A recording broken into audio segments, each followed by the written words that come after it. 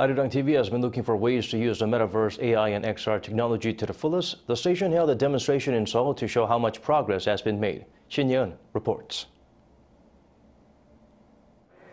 Arirang TV has been fueling its R&D to the max.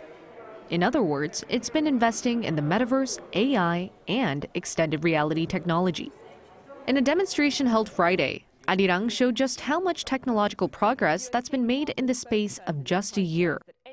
Like an AI prompter, Arirang is the first broadcaster in Korea to have developed a prompter that recognizes the anchor's voice and scrolls down by itself. Another AI invention to be used in the newsroom is an AI anchor.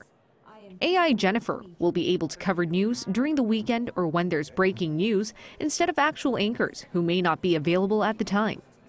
An AI voice secretary will also be available to do voiceovers instead of reporters busy out on site.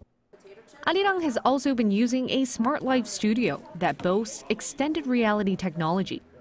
This gives producers the chance to create their own virtual studio.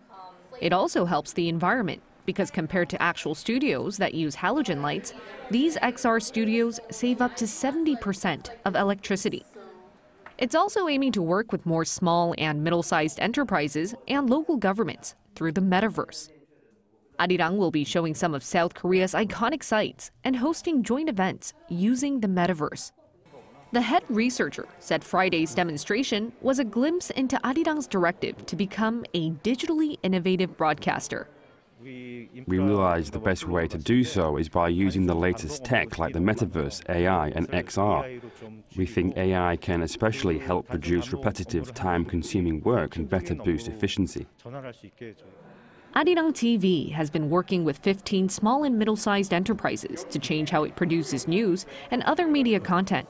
Developments revealed Friday will be actively used starting early as the beginning of next year. Shin Ye-eun, Arirang News.